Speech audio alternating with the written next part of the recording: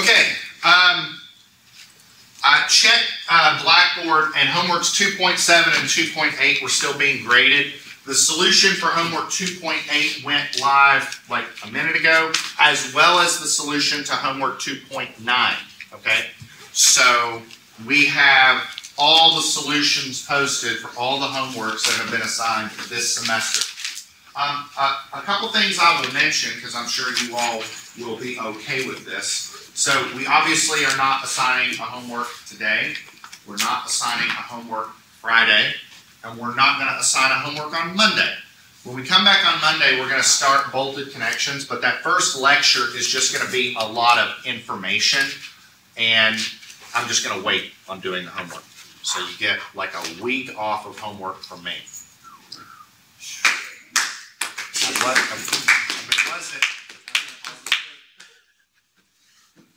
You need a break from other classes. Just, you know, don't hold back. Tell me how you really feel. This is all a bunch of junk. No. You're like, well, if you really want to hear it, slams the book down, stands up, like, let me give you my speech. We've got our exam review coming up. I did go ahead and put the grade breakdown here because I did want to make a point that the exams in this class, this is one of my few classes that I teach where the exams are not equally weighted. The reason why is because of just the amount of material that gets covered on one exam. When we start getting into bolted connections and welded connections, you're going to see what I mean, that those topics are actually pretty short, but they go well together. So for a second exam, it's kind of nice to have bolts and welds just on one exam. Like if I were to try and throw columns onto it, then it starts to get to be a lot, right? So bolts and welds together on one exam is just kind of, it works well together, but it's kind of small. So that's why that one's worth 15. This exam's worth 20. And then the final, columns and beams. Columns and beams go well together because they use a lot of design aids that kind of have some similarities, but it is a slightly beefier, so that's why it's worth more. So that's sort of the grade breakdown. Let's get into the review for the exam, and then you know how it is. The floor is yours to ask whatever questions that you want. So first off, let's talk about logistics. So my exams in here are, you all have had me for class. This is, you all probably get the drill at this point. So it's going to be a series of conceptual questions and then 2 to 3 computational problems. Again, I don't design the exams to be time sensitive. I don't like exams that are, you know, seeing how fast you can write numbers down. I want them to be doable exams. Now, it's not to say I'm not going to challenge you, but I mean, there's probably going to be, you know, like the slight curveball here and there, but this isn't going to be, you know, okay, here's a column, design a column. I mean, it's going to be within the confines of what we've talked about. It's an open book exam. So by open book, I mean your manual. You really need your manual for the exam, so bring it. It's closed notes, but you can have a formula sheet. I'm going to talk about that here in a second. I would say a straight edge probably wouldn't hurt if you're drawing any figures. I think you've probably learned by now that steel design is a science that tends to require some diagrams and some schematics. So if you have a straight edge, probably isn't the worst idea in the world, but it's not super necessary. For the formula sheet, you can put whatever you want on it. I really tend to strongly suggest that you don't put fully worked out problems. The main reason for that is this is a class, probably more than any other, where if you put fully worked out problems on the formula sheet, next thing you know, you're pulling a flange thickness from the formula sheet instead of the manual, and now you probably doesn't make any sense because you're using the wrong value. So this is, again, a lot of the rules that I use in later classes tended to derive from steel design. So, that's why I don't want to see any fully worked out problems. Make sure you put your name on the formula sheet, because I'm going to collect them after the exam. And the big thing is I do want the formula sheet to be prepared by you, okay? So what that means is I don't care if you handwrite the formula sheet. I don't care if you use a word processor. I don't even mind if you snip out certain components from the slides onto the formula sheet. But what I don't want to see is just snap a bunch of screenshot slides, hit print, because I think you actually need to go through the process of making it. By going through the process of making it, you categorize your thoughts, and it makes the by making the formula sheet, you're studying. That's what you're doing. Let's talk about the topics on the exam. So this is what's covered on the exam. So first off, for the fundamentals, this was the stuff that we did, around the first week of the semester. Make sure you can generally describe the process of structural engineering and that you understand the difference between ASD and LRFD. But the star of the show is obviously tension members. And really, if you start lumping everything that we've talked about, you can summarize it in some pretty simple bullets. So make sure that you can analyze tension members according to the following limit states. So gross section yielding, net section fracture, block shear rupture, slenderness limits. Make sure that you can design those sections for prescribed loadings. And by design, I mean that the most economical sections are the ones of the lightest weight. And finally, make sure that you can select economical threaded rods for prescribed loadings. And then the rest of the slideshow is sort of the greatest hits from the past few lectures. So, in LRFD, again, we're dealing in factored loads and factored resistances. So the idea is that on the resistance side, we take the nominal resistance, which is what we're computing based off of mechanics and empirical relationships, and then we then adjust that by an appropriate resistance factor. So for example, for gross section yielding, it was 0.9. For net section fracture, it was 0.75 to yield a factored resistance. So we deal with a factored resistance and then a factored load. On the load side, what we're doing is we're taking each of those service loads, the dead load, live load, snow load, what have you, etc., and we're plugging those into those statistically calibrated load combinations to yield a factored load. And we use the biggest factored load from those load combinations. And as long as the resistances are greater than or equal to the loads, then we know the structure is safe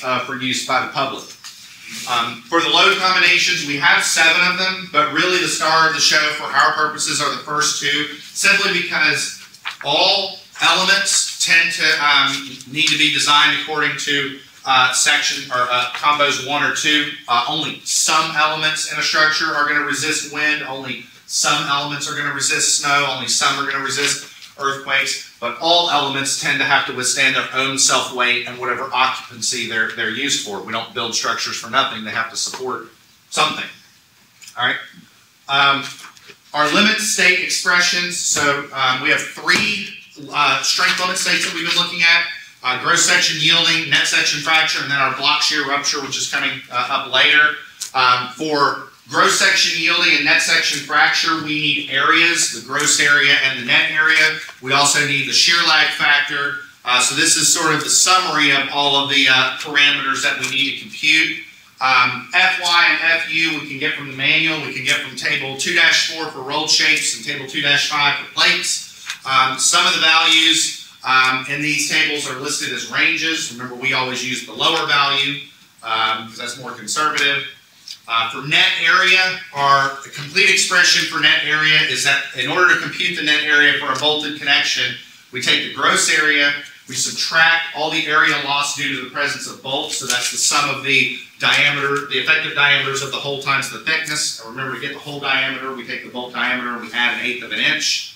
But then we add any necessary stagger factors. So stagger is computed as S squared T over 4G, and that's for any diagonal path between 2 bolt holes. S being the longitudinal spacing, G being the transverse spacing. And that's the start of the show for bolted connections. For welded connections, it's pretty easy. The net area and the gross area are the same because you're not removing any material from the member to generate the connection. Shear lag factors we get out of the spec. That's from chapter D, specifically table D3.1 on page 16.1-30. This is just a snapshot of that table, and it's an incomplete snapshot at best. Yes, sir? The areas about like the welding, technically wouldn't it like be larger because you're adding material, or is it just where it's so little it wouldn't like? That's a good question, and it'll be easier to discuss that in more detail when we actually get to welded connections. But because when we're looking at welded connections, we look at the capacity of both the weld metal and the base metal. But for the purposes of analyzing the member as a whole, we just consider the area of the member. That's a good question.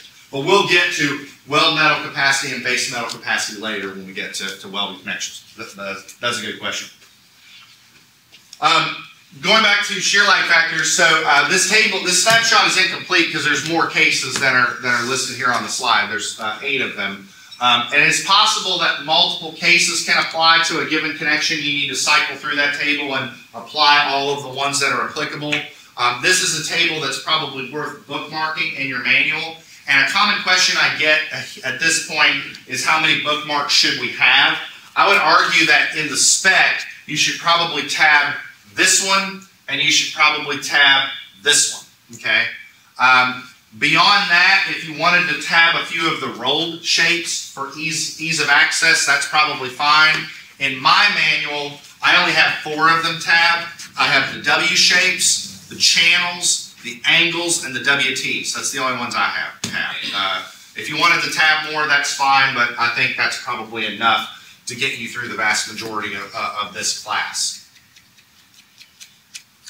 For tension member design, it's pretty straightforward. So we compute or determine our factored load on the tension member. We then have 2 design parameters, a gross area for design and a radius of gyration for design. And then we then use those parameters to select a shape. Now, note that if we're in design and I did not give you the length of the member, or I told you not to worry about slenderness, then don't worry about computing our design, because you don't have anything to compute off of. Just select your member based off this. But given those parameters, you select a member that at least has those properties or higher, and then analyze that member to verify its performance. I say in particular here the net section fracture limit state. If we are considering block shear, you need to analyze that too, and then summarize the results and compute the efficiency. And like The Price is Right, if your efficiency is 90% or greater, just like what you get on spinning the wheel, that's good enough for stopping your iterations. If your efficiency is over 1, you need to back a shape down and go again. If your efficiency is really, really low, select a lighter shape and reiterate. Block shear capacity, so this equation does not match specifically what's listed in the spec, because if you remember, I rewrote it to make it a little easier to navigate. So I split out the tensile components and the shear components. The shear components are the minimum of shear yielding or shear fracture. And I have all of the terms defined below. One of the things I'll say is that if you look, you can match all these terms up here. So for example, here's an AGB, here's an ANB. There is no AGT anywhere in this expression, but there is an ANT. You can't calculate the net area without calculating the gross area. So that's why they're both listed there. So you basically need to compute all 4, the gross and net area in tension, the gross and net area in shear, and plug and chug into your block shear capacity expression. Finally, threaded rods. So we can actually derive an expression for the minimum bar diameter pretty easily. You all just used this on the homework assignment you just submitted today.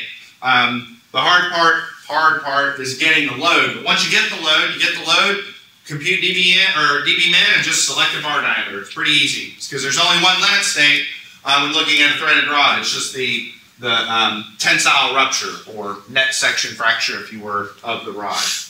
And that's it. That is exam 1. That's what's going to be on the exam.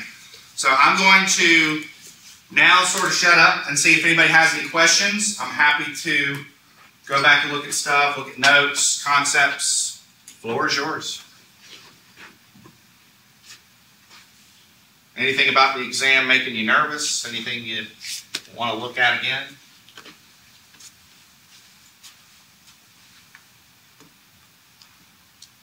Want to take it now? I'm just kidding. Let's do it. Might as well. Bring them off. I wouldn't be giving you enough time either. I'm going to be fair. That'd be messed up if I said, no, let's just do it now. I hate that you gotta go home with flat tires. You hate my I'm giving a couple of those exams before where I'm like, I'm going to get out of here.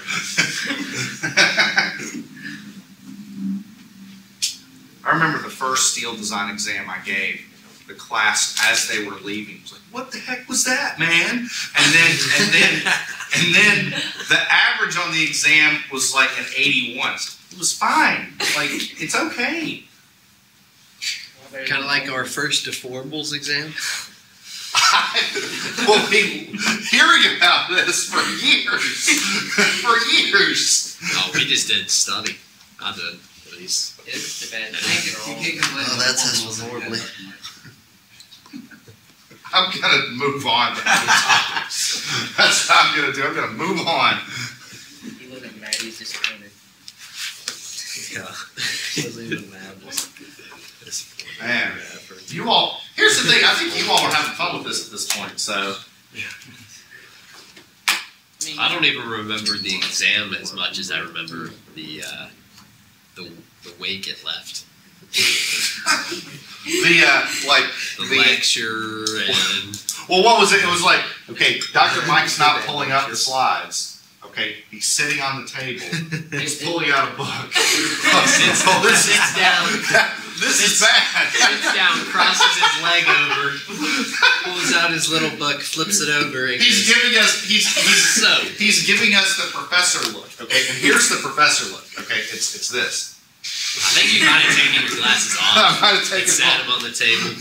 Get real serious. Yeah. He took him off. He crossed that leg over, and he goes, well. And it just went downhill from It was there. like, my 35 years of teaching, I never. He's like, this is the worst class I've ever had. That's what he said after that.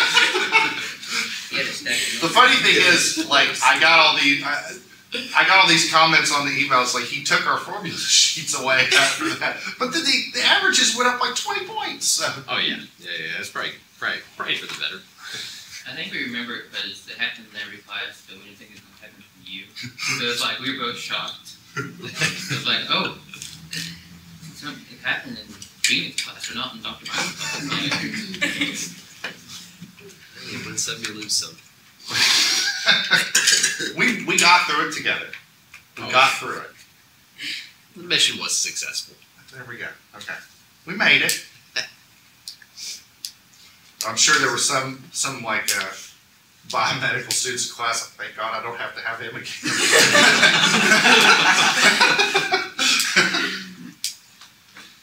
Okay. Oh man, I love my job.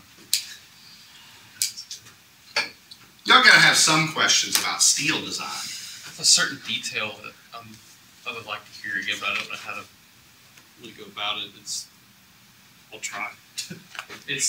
Remember when we did that L shape when we were doing like the net area for growth section yielding, and it was folding? It was like you're trying to draw a 3D model and you're trying to calculate the lengths in between for stagger.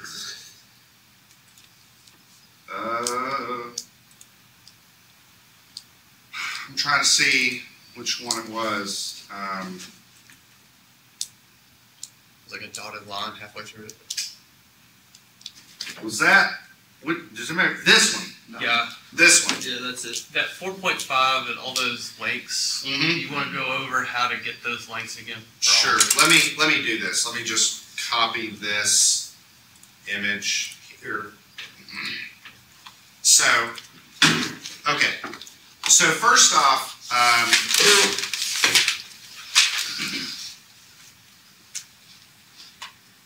okay.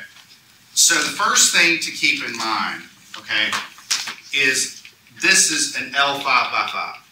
Okay. So, all right. Before we start breaking out samurai swords and lightsabers and all that, let's just recognize that this dimension is 5 inches,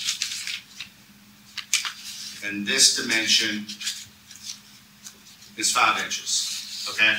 Let me do this. Hold on. Let me do it a different way. All right. So.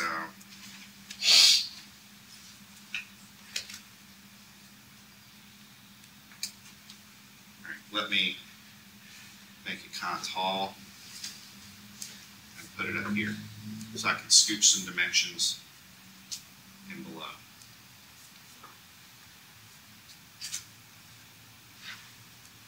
Would you care to make it a 5x6 so we know which side is what? What do you mean? Because they're 5x5, so when we go through it, I may not know what side is talking about what side. I'm not. Give me 1 sec. Okay. It'll make sense in about 32 seconds. 34. Okay, so what I'm doing, just so you're aware, what I'm doing is I'm redrawing this. Okay, so if we look at the top leg, okay, so I have one hole right here, okay? And so what I'm drawing is the red is the edge of the hole and the blue is the center, right?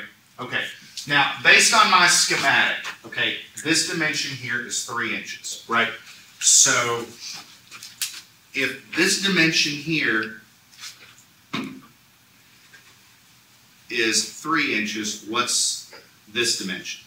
It's 2, right? So that's 2, 2. So far, so good? Now, let's do the same thing over here for these, okay? So we have a hole here and a hole here, okay?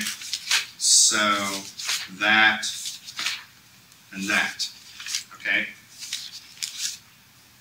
Now, based on the schematic, this is 2 and this is 1.5. So if this is 2 and this is 1.5, what's that bottom? 1.5, right? So far, so good? Okay, so let's just put a pin in this, but recognize that this is the angle as it is, fully schematic. This is the full schematic. So far, so good? All right, so I'm just going to put a box in this and say, we'll come back to that. Okay. All right. Now, over here,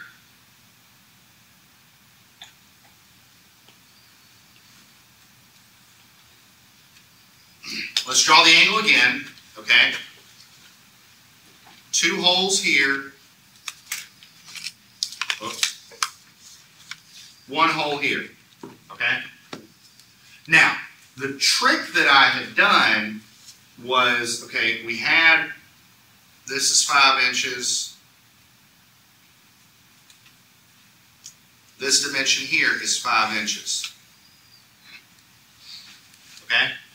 The trick was I'm going to samurai sword or lightsaber right there, and I'm going to take this stem and stick it up there, okay? So my question for you is, what is this dimension right here? What is that dimension?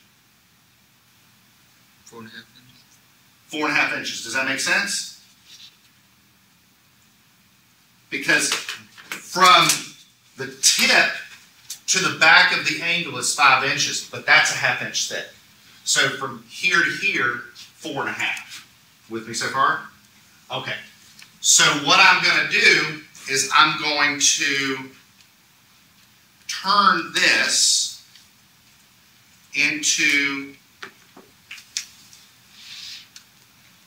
a plate, right? There's where the cut is, right? Okay. And there's 1 hole up here. Let's redo that. 1 hole here, 1 hole here, and the entire height is not 10 inches, it's 9.5. With me so far? Okay. Now,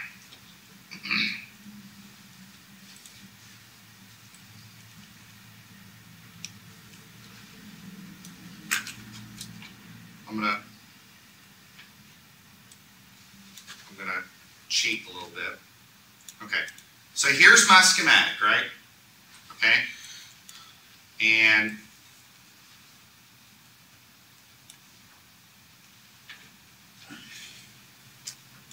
let's look at this equivalent plate. So let's get these 2 and say that we agree with all of this. Do you agree with what I have here on the screen? Okay, so now let's start filling in dimensions, okay? So I have a center here, center here, center here, okay? So I'm asking you, what's that dimension? 1.5. 1.5. What's this dimension here? 1.5. What is that dimension? 2 inches, right?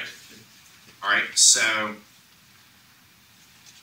my question to you then is, all right, this is where I cut the plate, right?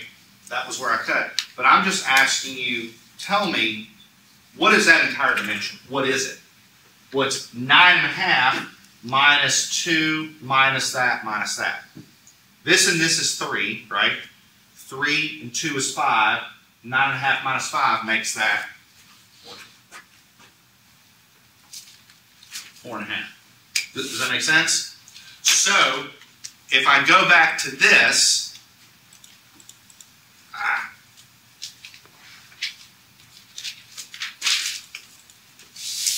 so if I go back to this down here, right, so here's my schematics, right? I'm saying that this dimension from here to here is 4.5 inches. Just as this one is 1.5, 1.5, and 2. Does that make sense? Yeah. That's all we were doing. And now it's just a plate like any other. So, you know, we have net area path 1, which just goes like that. Net area path 2, right? That's it. So then you just treat it like you would any work, any other project.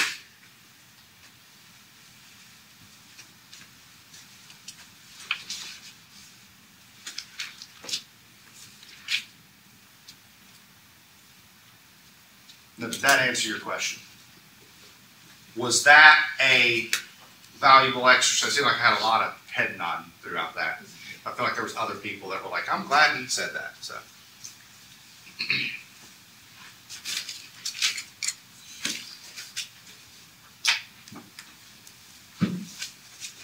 Oh, you gotta have more questions than that. Make me work for a living. Yes? I think I have a small question. You see how like the dimension is measured from the ends, like the middle of the hole? Yes. On this one? Yes. That line is supposed to be there. No, that. What? On that one. This one right here. Yeah. I remember you saying like that there was like a dimension when you measure from the middle and the dimension when you measure from the outside of the bowl. I did? I don't know. Not for this exam.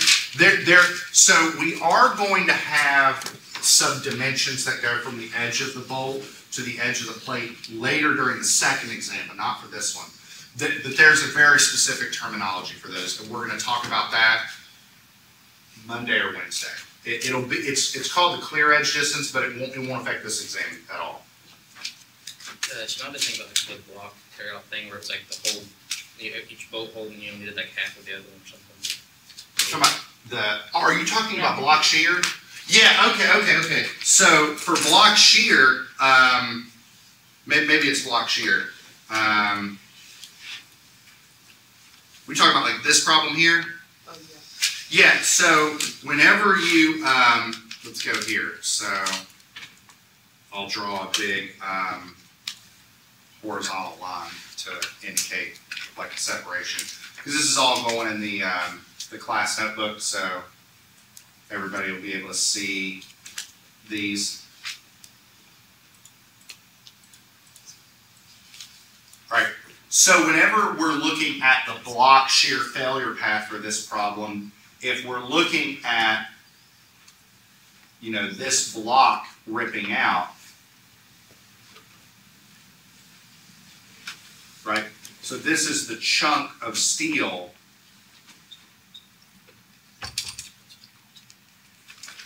that's ripping out, okay? So this path right here, this is the path that's experiencing shear. And so the net area in shear is going to equal the gross area in shear minus 1, 2, 3.5 bolt holes. Right? Whereas this path here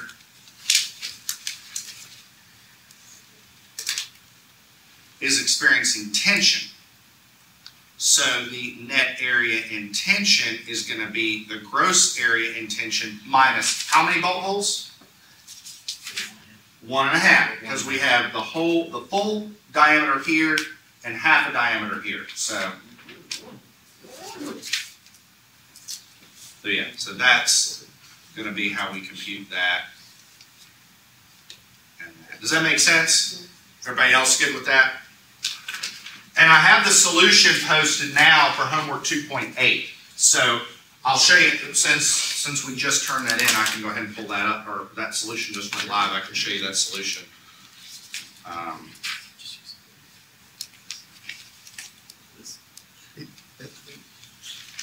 Okay, so for that problem, okay, so what we were looking at was a W section connected via the flanges. So its separation mechanism is going to look like this. So what I did is I computed the capacity per block. So for this problem, for each block, I'm removing, so here's a view of the block. I'm removing 1, 2, 3.5 holes for shear, but I'm only removing 1/2 hole for tension. So instead of 3.5 and 1.5, it's 3.5 and 0.5. So I get all my areas, and what I'm doing is computing the capacity per block, okay? But for the entire member, there's 1, 2, 3, 4 blocks. So what I get is I get Rn for a block is something like 150 kips, but there's 4 blocks. So 4 blocks is 605 kips, and then don't forget your phi value of 0.75. So the actual capacity was something like 454.8 kips. Does that make sense?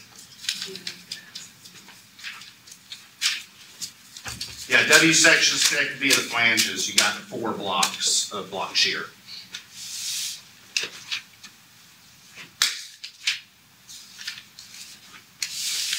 Did this make sense?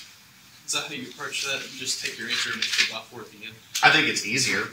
The other way is to try and calculate all the areas and subtract like 14 holes for shear. Don't do that. Don't do that. I did that. You did that? I just multiplied everything by 4 all the way through. You can do that. There's that, like, you can, that is a valid way of doing it. Just don't multiply by 4 at the end. Right. Yeah. I want the yellow block to be what you got. If you got the yellow answer, you do it whichever way you want. Right. You silly little Willie. I personally think it's easier to just handle a block at a time and multiply by the number of blocks, but that's the way the brain does it. I just didn't think of that. That's okay. I have had, I'm